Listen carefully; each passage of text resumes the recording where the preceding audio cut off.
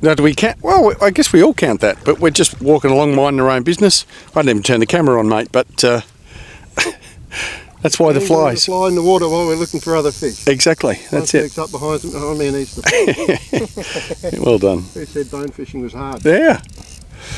Well, it is. It can be hard at times, and we've certainly found that when they're pretty hard going and pretty picky. But you can also get times where, like today, we've probably cast at 80 to 100 bonefish already, and we're a couple of hours in. So you get plenty of opportunities, which I think is why it's Christmas Island is by far the best place to come for bone fishing, because you get a lot of chances, mate. That's right.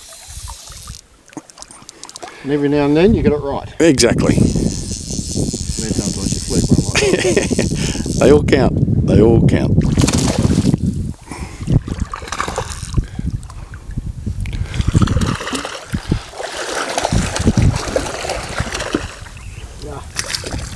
It's still like me.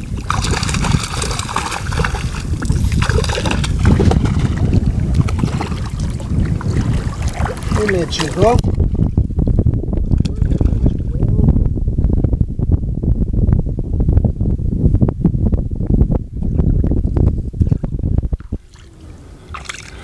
Well, taught him a lesson.